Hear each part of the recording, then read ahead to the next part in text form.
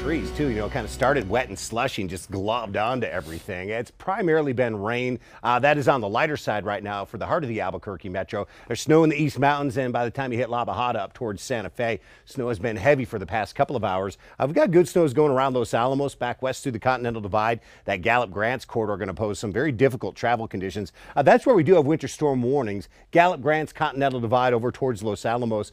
We have seen Santa Fe get included on the winter weather advisories as of about 60 minutes ago. Boy, this is not a good sign either. This is the Big Bend and I-25 by the Lead and Coal exits, and we do have an accident slowing traffic down, it looks like. Rain, snow likely today. In some spots, it's going to stay active with the winter weather into Saturday morning.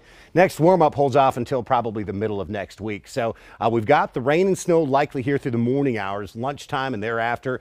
These showers of both rain and snow start to scatter out, but there's going to be another wave of snow showers, it looks like, pushing into northwest New Mexico in the Four Corners area by late this evening and overnight. That we'll have to keep our eyes on, where we're somewhat mild and all the way dry in far southeast New Mexico. Winds are really going to whip there. That southeast corner of the state under a wind advisory for gusts to 55.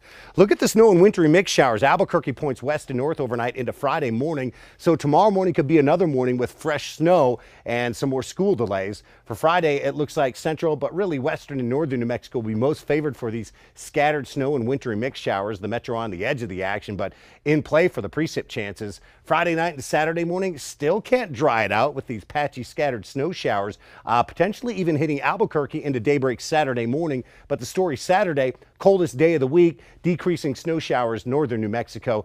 We will get started on another dry trend by Saturday afternoon, continuing early next week, but we will have to wait out a warm up. It's a weather impact morning with the rain and snow around. 40% chance at snow and wintry mix showers tomorrow, down to a 20% morning chance Saturday.